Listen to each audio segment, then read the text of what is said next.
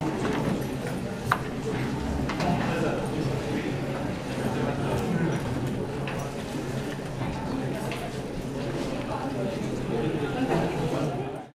of you will be familiar with the Koh-i-Noor, which, as we just heard, is widely believed to have been stolen from India by looting colonials.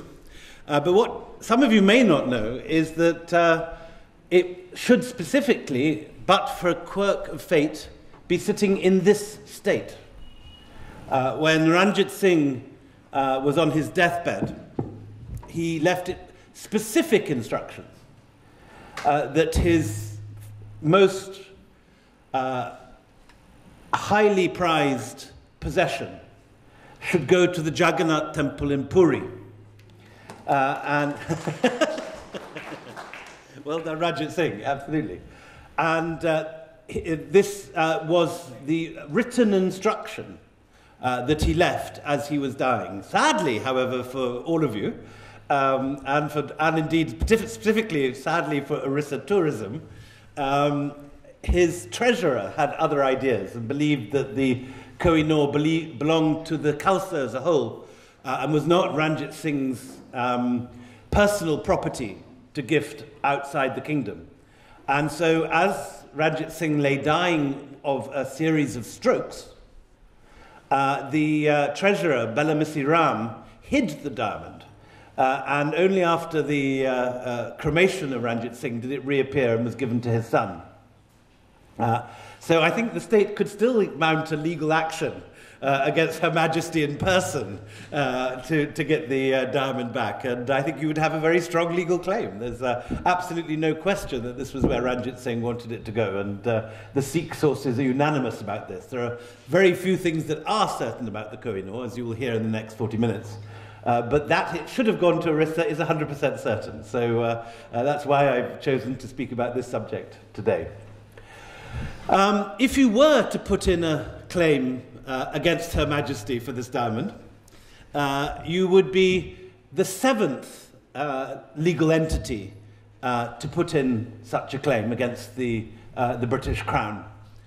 Because while everyone in this country knows that, of course, the diamond almost certainly came from this country, almost certainly from the Golconda mines,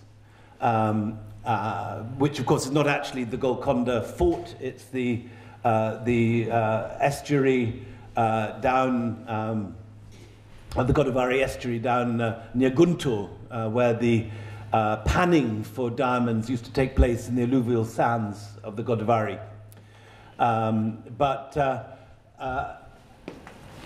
As well as India, the first legal claim to have this diamond returned actually came not from India at all, but from Pakistan. And Mr. Bhutto, during the long drought of 1976, put in a legal claim to Jim Callaghan, asking for the return of the diamond to Lahore on the basis that Lahore was where it was most closely associated with, and Lahore was now in Pakistan, therefore Pakistan's claim was preeminent. This was, of course, immediately resented by Bangladesh, who put in a second legal suit. India was third on the act. By the end of '76, there were three legal claimants. 1977, Iran joined the fray because, as you will all know, I'm sure, Nadir Shah took the diamond from Delhi to Tehran, and the Iranians believe it's theirs, as do the Afghans, because from Nadir Shah it ended up in the hands of Ahmed Shah Durrani. And there it remained, only 5 claims, until shortly before 9/11, Mullah Omar put a claim in on behalf of the Taliban. Everyone thinks they know the history of the Koh-i-Noor, and it's, of course, one of the most famous pieces of Indian, one of the most famous Indian artifacts in the world. But like so much of the history of this country, and so much of the more contentious elements of the history of this country, it is one of those objects which has generated, shall we say, more heat than light. And the actual facts of the Koh-i-Noor are surprisingly hard to come by. And the book that I co-wrote with the wonderful Anita Anand, I, a Brit living in India, Anita Anand, an Indian living in Britain, to try and find some measure of balance through this difficult minefield. We were provoked to write it by an extraordinary statement made by the Solicitor General to the Lok Sabha shortly before a visit of Theresa May. I'm sure there's absolutely no connection between the two.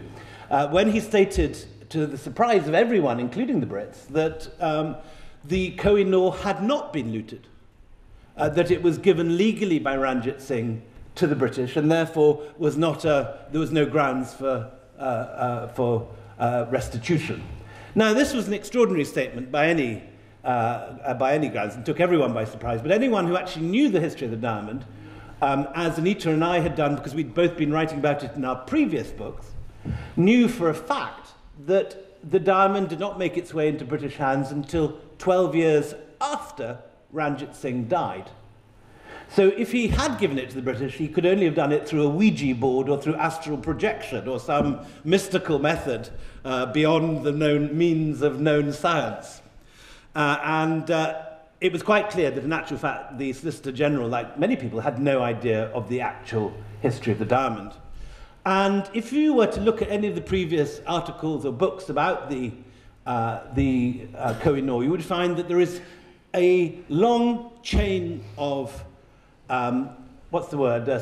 Pass the parcel with the Koh-i-Noor from dynasty to dynasty. A history which, it turns out, has its origin in a document written for Lord Dalhousie, the British Governor-General who took the diamond, and he commissioned a young British civil servant, one of your predecessors, in what preceded the IAS, to write a history of the diamond. He went and this young man, Thomas Metcalfe, went around the Red Fort because the Mughals were still there in the fort at the time of 1840s, and he went around the jewellers in Chandni Chowk and he gathered the gossip. But what he gathered was, of course, just that, gossip, because the diamond had left Delhi 100 years before, at the time of Nadir Shah and Muhammad Shah Rangila in the 1730s, and actually no one had any clue about the history of the diamond. And the series of events that Metcalfe put together, which has become the authentic version in most histories of this stone, goes something like this. The diamond was mined in bottomless antiquity in the Golconda mines. It found its way into the eye of an idol of the Kakatiya dynasty in what's now Andhra Pradesh, whence it was looted by the wicked Khalji iconoclasts who swept south under the generals of Khalji, who seized it, smashed the idol, brought it back to Delhi. It then passed from the Khaljis to the Tughlaqs, from the Tughlaqs to the Lodis, from the Lodis to the Mughals, and from the Mughals it remained in the Mughal treasury until the useless Muhammad Shah Rangila, busy with his courtesans and his music and his dancing girls, hid it in his turban when Nadir Shah came to stay, shall we say. Sadly, however, Muhammad Shah Rangila and Nadir Shah were sleeping with the same celebrated courtesan called Noor Bai, and according to the legend, in the course of pillow talk, she let slip to Nadir Shah the hiding place of the diamond. So just as he was leaving, Nadir Shah said to Muhammad Shah Rangila, "My brother, thank you so much for your hospitality.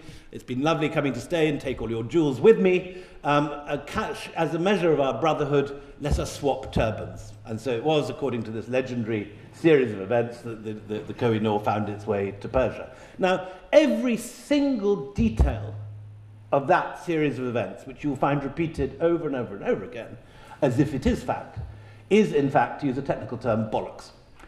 There is absolutely no historical basis for any of those facts. And over the next half hour, I'll try and give you an alternate version, which perhaps less glamorous, but more, at least has the merit of being factually verifiable. So first of all, it should be said that until the discovery of the New World mines in Brazil and South Africa in the 1730s, all the diamonds in the world came from India. All the diamonds in the world came from India. It was one of India's first big exports. It went, we know that Indian diamonds had found their way as cutting tools into China by the first millennium BC. They had possibly found their way to Egypt, and there are some scholars who believe that pyramids were actually cut with Indian diamond-tipped instruments, because even in earliest antiquity, everyone knew that diamonds were the hardest substance in the natural world. And they spread later as objects of beauty. By the time of the Romans, Indian diamonds were being traded through Afghanistan, through Hellenic Afghanistan. Afghanistan at that stage, not a sort of Taliban free-for-all, but instead this gorgeous Gandharan center full of Buddhist monasteries, Hellenic civilization where Indic and Greek currents meet in those early images of the Buddha and so on. And out of that culture come some very early rings that one can see in the British Museum and the Metropolitan Museum of New York, with lovely dolphin bezels rising to an uncut, natural, octahedral diamond splinter. And a natural diamond, in the years before cutting of diamonds became mastered, is a tall, thin cylinder, not the flat thing we're used to today in diamond rings and so on, symmetrical, glittery. They were hard octahedral cylinders that are attached often to a gold bezel. And they're like little kind of miniature pencils, if you like, a centimetre tall or half a centimetre tall, depending on the size. And these are things that people would pan for, not dig. So again, this image of ancient slaves with pickaxes in catacombs of mines beneath Golconda has to be dismissed. What you're talking about instead is more like the American West gold panning. It's people with sieves going through alluvial sands, and maybe, if they're lucky, they get a natural diamond fragment. So very early on in Indian culture, with this rich legacy of minerals that you have in this country, India becomes the great sort of superpower of the jewelry world very, very early on in its history. And that means that you get not only a lot of export of Indian stones and merchants coming from all over the world to buy them, it also means you get a huge amount of literature. And by the time of the Bhagavad Puran, written down probably in the 1st century, but representing much older currents of stories, you get the story of the Sayamantika gem. And in this image, you'll see Krishna, obviously the blue character in the center of the picture, being given the Sayamantika gem, which is this glowing stone, by his brother-in-law. And he, in turn, is about to give it to the king of Dwarka, who's the king sitting under the umbrella in the center of the picture. This story is important because it's the first outing of this idea which reappears in Indian literature, then passes on to British literature in the form of the Moonstone, and finally ends up in sort of Hollywood movies like Indiana Jones, the idea of the cursed gem. And the Sayamantika gem, which is the stone of the sun god Surya. Again, interesting whether the link with Surya was one of the reasons why Ranjit Singh chose to give this stone to Puri and to Orissa. Also associated with Krishna. So the stone passes from the king of Dwarka to his brother, who takes it out on a hunting expedition where a whole series of unfortunate events unfold. The brother is killed by a lion, who in turn is killed by a bear, who turns out to be a bear deity. When Krishna goes into the forest to look for it, he battles with this bear. As they're both demigods, they battle for days without any victory, and eventually the bear god bows down and acknowledges Krishna Lord. He gets his stone back, he gives it to his father-in-law, only for the father-in-law to be killed. And in this picture you can see that the head has been detached from the body of the figure lying recumbent on that bed, Blood is spurting from him. You get a second image of it above the first bed, just to make the point that sort of blood is everywhere. You can see the robber with a sword outstretched. You can see the women in the top register screaming and pulling their hairs out, and one woman who's the wife running out of the right-hand bottom register of the picture. And so, again, you get this idea that wherever this stone goes, trouble follows.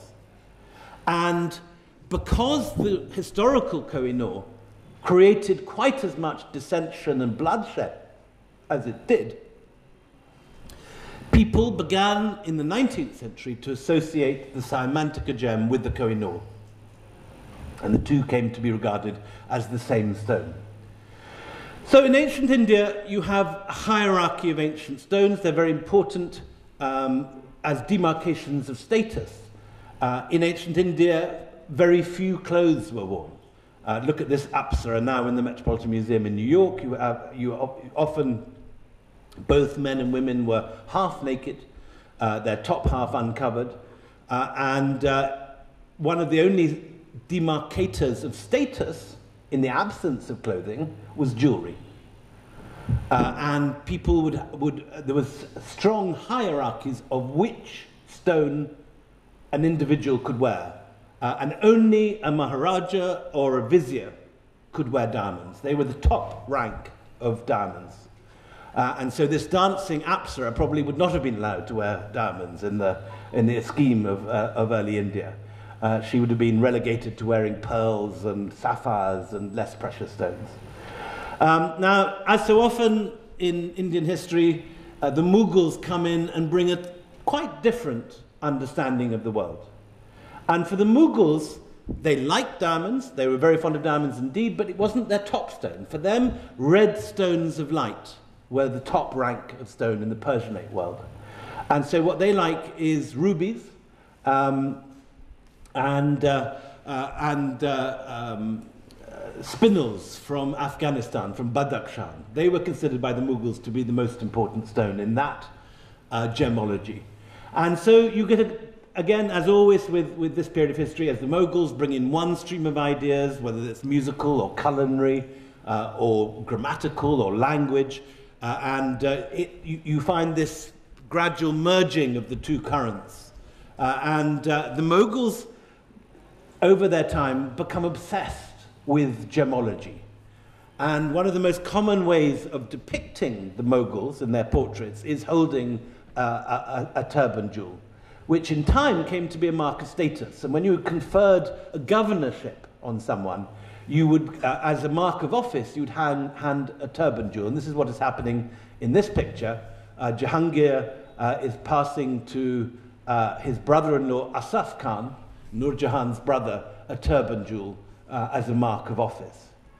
And Shah Jahan, seen here as the young Prince Karam, before he came to power, was of all the Mughals the most obsessed with jewels. And there are wonderful stories about him. There's one Portuguese story by a friar who came to Agra, and he describes a banquet in the Red Fort, which he was watching through a lattice.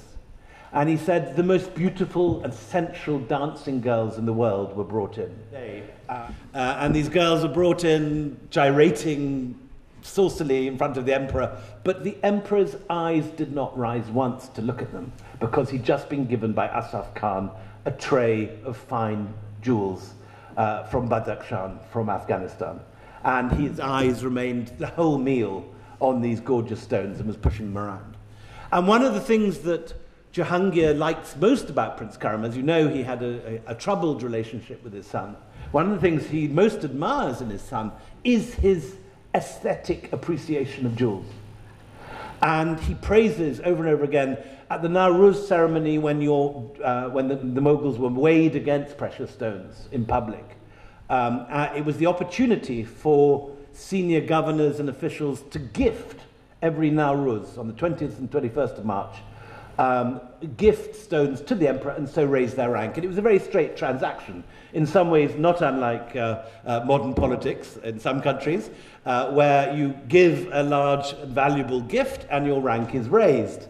I'm sure it would never happen in the Orissa administration in any way, but in some more benighted parts of the country, I believe that it has been known to happen. And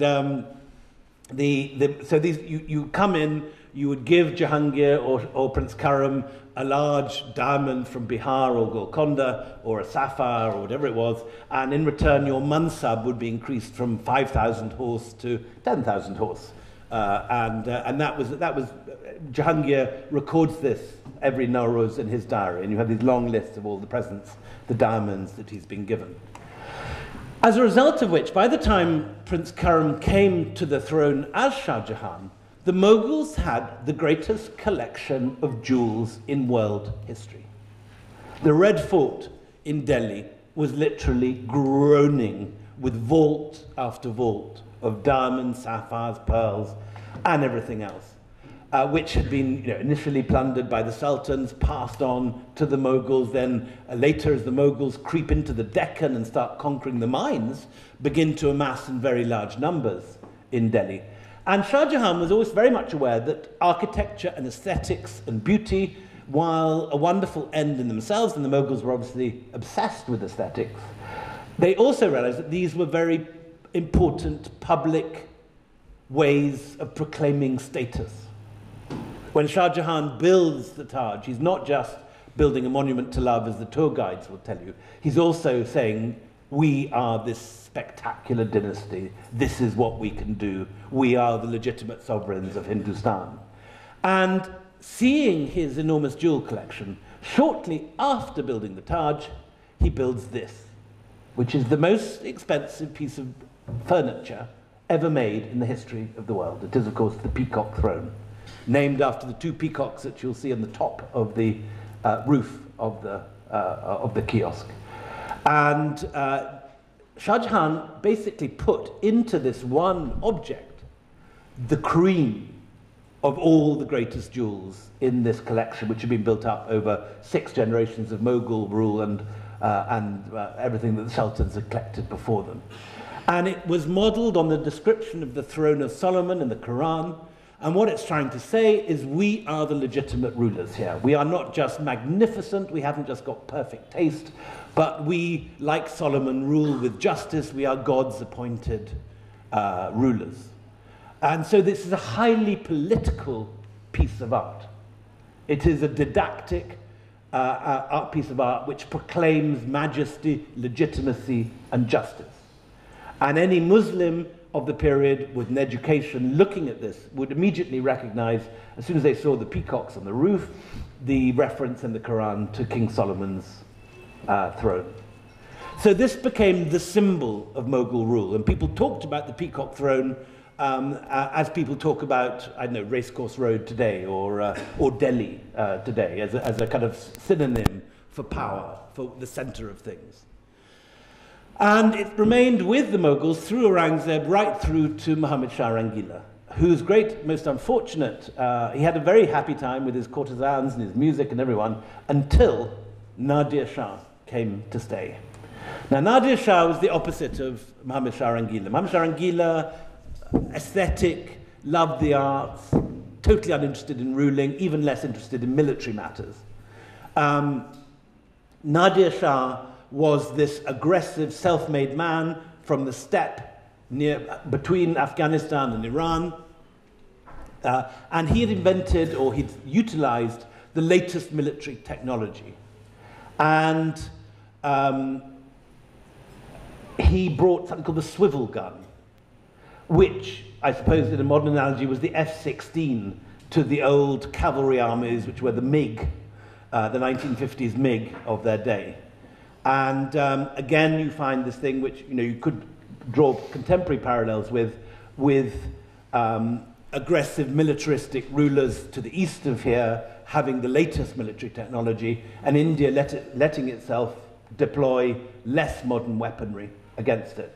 And this comes with fatal effect in 1739, when Nadir Shah brings only 160,000 troops from Persia and defeats an Indian army of 1.5 million men, possibly the largest army ever put into the field in the history of India. And what happens is that the Indian troops, the Mughal heavy cavalry in their armor, are lured out of their fortifications on the field of Karnal, and they charge the Persians. There are very few of them. And they see this small force, so they charge, they take the offensive. At the last minute, the Persian light cavalry part like a curtain, revealing this line of swivel guns. And the swivel guns are supported on tripods on the horse. They're like a precursor of a tank. And they are thick jezails that fire an armor-piercing slug that can go through any Mughal armor. Half an hour later, the cream of Mughal chivalry lie dead on the ground. And it's all over. Muhammad Shah Rangila, a gentleman, accepts the invitation of Nadir Shah to dinner to discuss what to do at the end of this confrontation. Idiotic, because he arrives in the Persian camp and the Persian guards close around him, and at the end of dinner his bodyguards are disarmed, and it's announced that he's staying in the Persian camp as the guest of Nadir Shah. A week later, Nadir Shah just bypasses the remains of the Mughal army, 1 million men sitting starving in their cantonment, and marches with their emperor into Delhi. A month later, he leaves with everything the Mughals have collected over 6 generations, including the peacock throne. And it's only when he puts these jewels on display in Herat, now in Afghanistan, for public display, that we get the first historical reference to the Koh-i-Noor. The only firm, clear reference from this date, 1740, when a Persian chronicler called Muhammad Marvi Yazdi mentions that the diamond, the great diamond known as the Koh-i-Noor, is the eye of the peacock on the top of the peacock throne. There is not a single definite reference to the Koh-i-Noor in any Mughal source, largely because the Mughals weren't that interested in diamonds. When the Mughal chroniclers describe the peacock throne, what they pick out for emphasis is the spinels and the rubies, the red stones, which is what they liked. And so what you find is that subsequent histories mirror back onto descriptions of large diamonds the name Koh-i-Noor. So you'll read, for example, that Babur took a very large diamond off the Raja of Gwalior when he took Agra after the Battle of Panipat. Subsequent historians have said this is the Koh-i-Noor. It may be, or it may not be. There were many very large Mughal diamonds. And what we forget is that they are still distributed around the world. The largest of all was always the Darya-Noor, which is still sitting in Tehran, in Bank Valley. No one here knows about the Darya-Noor, but it's larger than the Koh-i-Noor. Larger than the Koh-i-Noor, too, is another Mughal diamond known as the Great Mughal Diamond, which the jeweler Tavernier saw when he went to see Aurangzeb.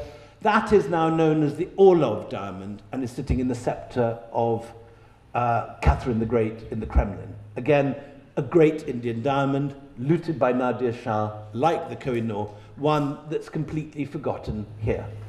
So why is it that we now, everyone in this room knows the Koh-i-Noor, but how many, just out of interest, how many of you have heard of the Darya-Noor? Hands up. How many of you have heard of the Orlov? One.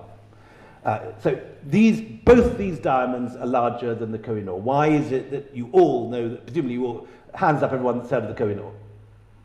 Koh-i-Noor?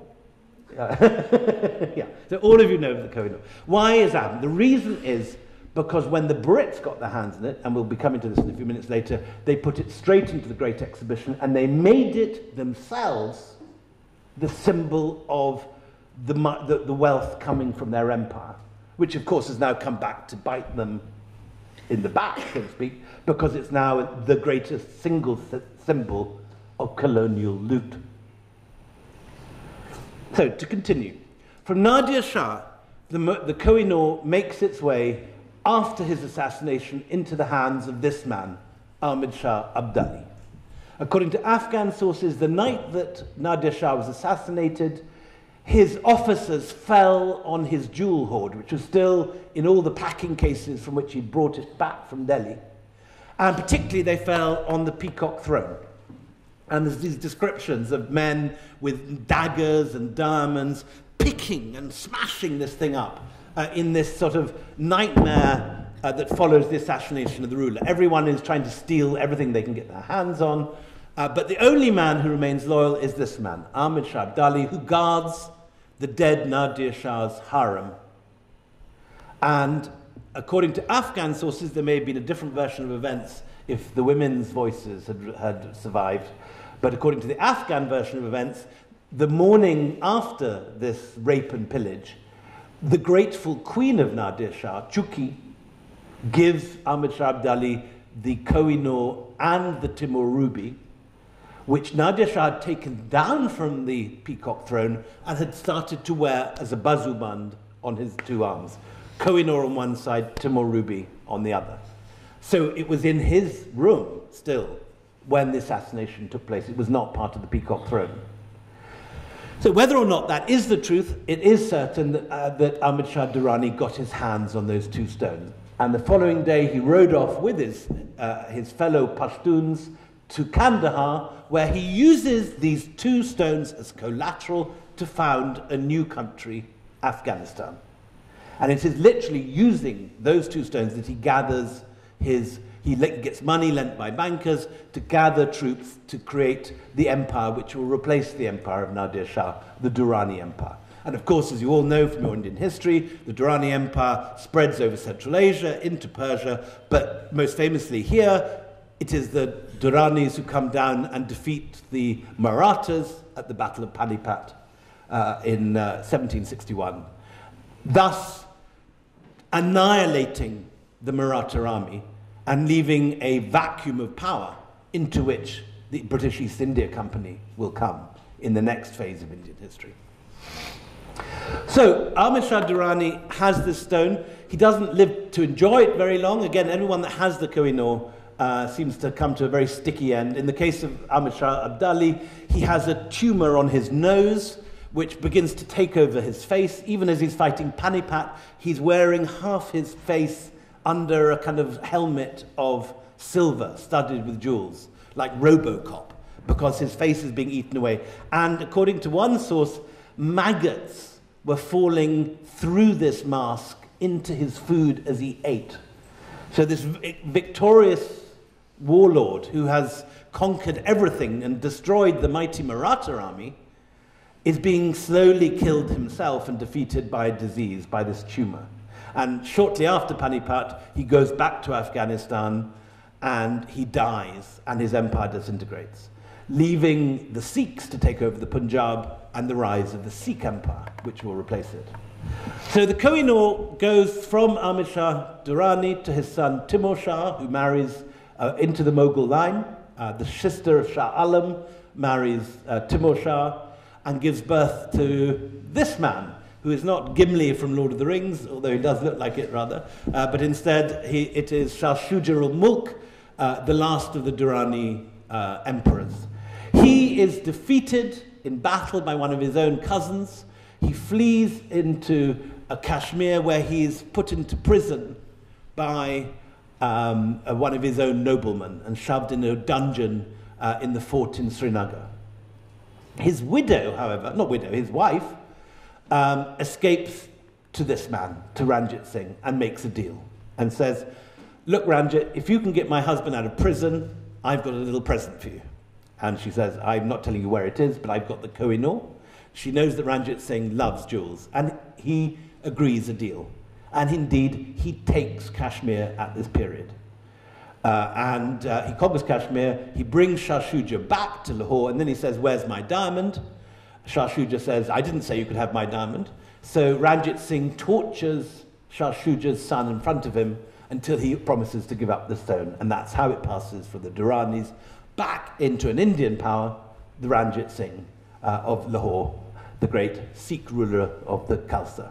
Ranjit Singh loves the Koh-i-Noor, and it's at this phase that we begin to hear a great deal about the Koh-i-Noor. It's the first time the Koh-i-Noor actually comes to the fore. He wears it on his arm on all state occasions. When British travellers come to see him, when the Governor-General, Lord Auckland, holds Durbars, Ranjit Singh is always wearing the Koh-i-Noor. And the Brits who don't know about the Orlov diamond in the Kremlin, the former great Mughal diamond, and they don't know about the Koh-i-Noor in Tehran, talk about it being the biggest diamond in the world. It isn't, but it is the biggest diamond which they are coming into contact with. And it's at this phase that you begin to get the legend of the Koh-i-Noor growing. So Ranjit Singh has elaborate security measures for the Koh-i-Noor. He has it kept in Govindgarh, which is his fortress. He has a string of 40 camels whenever he moves it, each carrying an identical pannier, and only the man running the convoy knows which pannier the Koh-i-Noor is being kept in. So that if there's a raid on it, they have to take 40 camels hostage rather than one. So when he dies, he is worried that all the people he's killed, he's worried about his soul, and he starts giving away his possessions. He gives away his saddles, his horses, and specifically, he gives the Koh-i-Noor to the Jagannath temple in Puri. Why is that? Probably because of the link with the Sayamantika gem. Sayamantika gem is associated with Krishna, and hence the link with Puri. So whatever reason, he, a Sikh based in Lahore, decides to send this diamond to Orissa, a long way away. And very interesting that the Jagannath temple in this period was as famous as that of all the Krishna temples and Vishnu temples in India. It is Jagannath that he wants to give it to. It never goes there. As he's lying with a stroke, the treasurer hides it, and it only reappears when Ranjit Singh is dead, cremated, and his son Karak Singh, up on the top left, receives the Koh-i-Noor from the treasurer as the mark of his office. Now, Karak Singh inherits the diamond, but he is a blockhead. Unlike his brilliant, scheming, genius father, Karak Singh is a drunk, a lush, a player, and a blockhead. And his courtiers almost immediately decide to plot a coup. And the easiest way to perform a coup in those days was to poison your leader's food.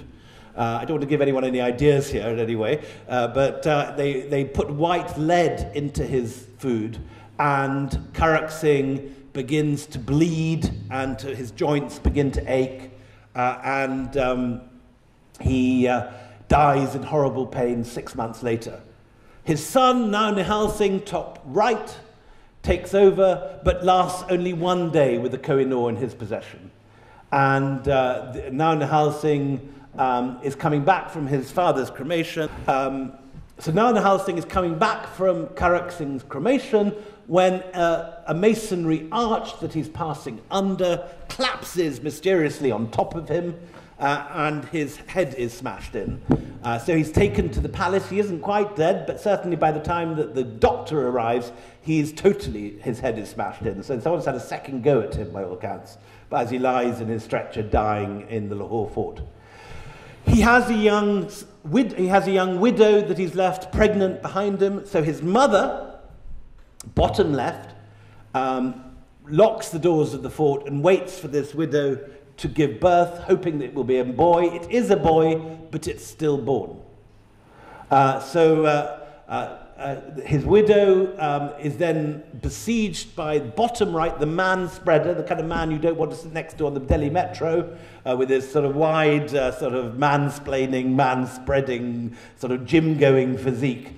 Sher Singh, he besieges the Lahore fort, and eventually a compromise is reached. Nihal Singh's mother agrees to go off to the country and is allowed to have her freedom if she hands over the Koh-i-Noor and the fort. So she goes into retirement. She thinks she's fine. She isn't, as anyone who touches the Koh-i-Noor soon finds. She's having her hair brushed by her ladies' maids a month later when they put down the hairbrushes, pick up a pair of bricks and pound her skull in. And Sher Singh, the man-spreader bottom right, is left in charge, but not for long, because his two cousins come and bring him a present. The present is a new Swiss-British invention, the double-barreled shotgun. They say, "You're a great hunter, Sher Singh, I bet you'd like one of these." Pam! And it goes off in his face, and then pam, another barrel goes off in his chest. That's the end of Sher Singh. leaving at the end of this very rapid roulette wheel of death, one man standing, and he isn't even a man. This is the young cherubic survivor from this bloodbath, Dulip Singh. And Dulip Singh is this beautiful cherub boy, and he is left in charge of this mutinous, fractious Sikh Khalsa. The real woman running the affairs is his mother, Rani Jindal. Rani Jindal, as you can see from this wall painting, is a huge and spectacularly beautiful Punjabi Sherni, but of very low caste. She is the daughter of the kennel keeper. So while she is as ruthless and as tough as anyone in the Sikh army, she is not an acceptable regent as far as the Khalsa is concerned, and they begin to plot with their neighbours, and some of them begin to plot with the next door neighbours in the shape of Lord Dalhousie.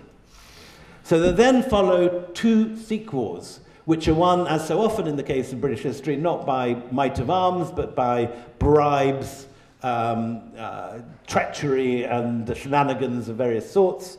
And Lord Dalhousie, who is the sort of Boris Johnson of his day, this sort of old Etonian schemer and general troublemaker, takes over, defeats the Sikhs at the Battle of Gujranwala, marches into Lahore in 1849, and without consulting his bosses, who are the East India Company directors, in the Treaty of Lahore, on the third article of the treaty, he puts down that the diamond known as the Koh-i-Noor shall go to Her Majesty the Queen. Now this pisses off his employers, who rather want to have the Koh-i-Noor themselves.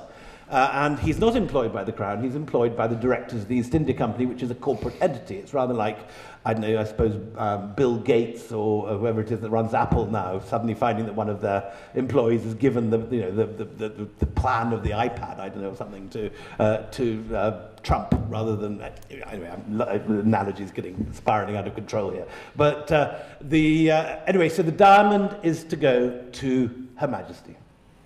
The problem is getting it there. So Dalhousie leaves it in the care of Sir John Lawrence, who again is an ICS officer in charge of the Punjab, one of the great administrators of his day, evangelical Christian, couldn't care less about diamonds or art, much more interested in sort of feeding the Punjab and irrigation channels and this sort of thing, and promptly forgets about the Koh-i-Noor. So when the kind of courier from FedEx or DHL or whoever it is turns up and says, where's the Koh-i-Noor, we have to take it to London, he does that thing, you know when you lose your mobile phone or you can't find your credit card, he can't find the Koh-i-Noor. He's put it somewhere, he can't remember where. So he does what we all do when we lose our mobile phone, looks under the cushions in the sofa, looks through his old trousers of his suits to find which one he was wearing the day he's lost it. No sign of it. So this is obviously a bit of a problem, because this war has just been fought for this diamond, and he's mislaid it. Anyway, luckily his bearer says, oh, you mean that piece of glass? I nearly threw it out, but I put it in a drawer. So eventually the Koh-i-Noor is found. He breathes a sigh of relief. It goes down to Bombay. It's quietly put on a steamer called the Medea. One day out of Bombay, the first sailor on the Medea goes down with cholera. Then a second, then a third. Cholera has broken out. By the time it's got to Mauritius, half the crew is dead.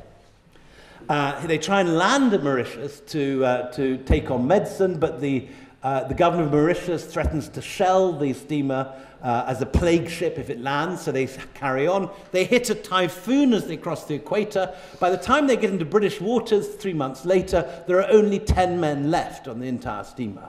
But they make it into British waters. As the steamer enters British waters, the Prime Minister is thrown from his horse on Primrose Hill in London, and Peel, the Prime Minister, breaks his neck and dies. On the day that the Koh-i-Noor is sent to Queen Victoria, and this is literally true, and verifiably so, however you interpret it, a madman jumps out of the crowd outside Buckingham Palace, hits Queen Victoria over the head with a gold-tipped cane.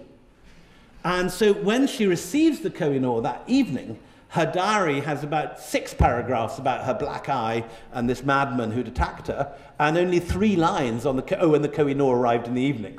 So it's a little bit of an anticlimax, but the Koh-i-Noor continues to work its dark magic. And everyone in Britain has now heard of the Koh-i-Noor. So the following year, in an effort to try and drum up publicity for the empire, Queen Victoria announces the great, hang on, I have to wind forward a bit, the Great Exhibition of 1851. And the Koh-i-Noor is the central exhibit. And this is the moment that the Koh-i-Noor enters the popular lexicon. By the end of 1851, there are restaurants called the Koh-i-Noor, there's a pencil company called the Koh-i-Noor. The Koh-i-Noor has been on the front page of the Times, the Illustrated London News. The whole world knows about the Koh-i-Noor. But the Koh-i-Noor does not behave itself at the exhibition. It's put initially into a cage designed by Mr. Chubb of Chubb Locks, a high-security cage where the diamond disappears into the bowels of this thing if someone tries to put their hands through the cage. But it doesn't glitter enough. By this stage, people are used to brilliant cuts, which are the modern way of cutting diamonds, cut with a modern diamond cutting equipment, and they're used to shiny diamonds. But the Koh-i-Noor is cut in a mogul rose cut, which is the old-fashioned way of cutting a diamond. You can see on the central picture is the old cut of the Koh-i-Noor. And Prince Albert then tries to, he says, because the Crystal Palace, where the Great Exhibition is obviously a great big greenhouse, and he thinks that it's not glittering because it's not properly lit, he builds a little black tent and tries to arrange mirrors and gas lamps so that it will shine properly. But all he actually has managed to do is invent the first sauna in Britain, because as soon as all these women in great big Victorian busks walk into this tent, they faint because of the heat. It's already in a greenhouse, and it's the middle of summer. So one after one, there's these long, long queues for about 2 miles down the Crystal Palace to see the Koh-i-Noor, and then these sort of ladies are being pulled out on stretchers the far side of the tent. It's a disaster. So they decide to recut the Koh-i-Noor, although all the gemologists in London say it's got a flaw in the centre, and if they cut it, it won't work. There'll be a terrible problem. You can't cut the Koh-i-Noor, they say. But they find one very skilled Jewish diamond cutter in Amsterdam who's brought in, and they say to him, cut the diamond, and he says, okay.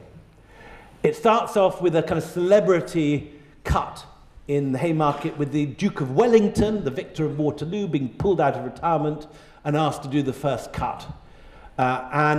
Of course, as anything with the Koh-i-Noor, the Duke of Wellington dies 3 days later. Do you sure you really want this back here, guys? Anyway, it's a disaster, the cut. The Koh-i-Noor goes into the cut at 195 metric carats, and it comes out of the cut at 95 metric carats. It's now shiny and symmetrical. It's the diamond that exists today in the Tower of London, but it's lost over half its weight. Because to cut it, they have to cut against the floor. And what happens if you do that with the diamond is that it effectively reverts to, it's just carbon diamond. It's like coal. And it just goes up in smoke. The heat becomes so intense if you cut against the grain of a diamond that it just incinerates. So what's left at the end of this cutting process is a 95 carat diamond, which in the modern scheme of things is not even in the top 100 diamonds in the world. However, it remains, of course, now the greatest example and most famous example of colonial loot. And onto this one small inch-long diamond, no larger than a large hen's egg, has been put, in a sense, all the sins of colonialism. It's become a symbol of everything that the British took, not only from this country, but from around the world. Which is why, when you go to the Tower of London today, the British authorities have had to put a sort of airport-style conveyor belt running along the side of the case where the stone is kept, because it's surrounded by desis, not just you lot, but also Pakistanis, Bangladeshis, Afghans, and Iranians shouting "chor, chor, loot, loot" at this thing. And it is a very amusing thing, I have to say, if you ever are in London, to go to this. It's the only place in London you can see Daisies moonwalking backwards, shouting expletives at each other across this conveyor belt. Like doing sort of Michael Jackson imitations as the conveyor belt carries them away and then running back. But they're barking usually at the wrong stone, because in the same case is the Cullinan diamond, which is the largest diamond in the world. The Cullinan diamond is the size of a rugby football. It's an enormous, ridiculous lump of diamond, larger than, way larger than any other diamond has ever been. And it's sitting there in the same case. And the Daisies are usually shouting at that rather than at the Koh-i-Noor, which is this sort of other small little thing sitting in the corner. Anyway, highly recommended. Last time it was put on formal ceremonial display. Queen Victoria wore it, but it's never been worn again by any monarch. And the last time it was seen in public was, wind forward, lots of stuff we're not going to have, was when the Queen Mother, it's now worn by the consort of the monarch, which was Princess Alexandra in this picture, but then became the Queen Mother. And she wore it, or it was on her coffin in Westminster Hall the last time it was seen in ceremonial role, at the funeral of the Queen Mother 3 years ago. Next up will be the coronation of Prince Charles III and Queen Camilla Parker Bowles. Thank you very much indeed.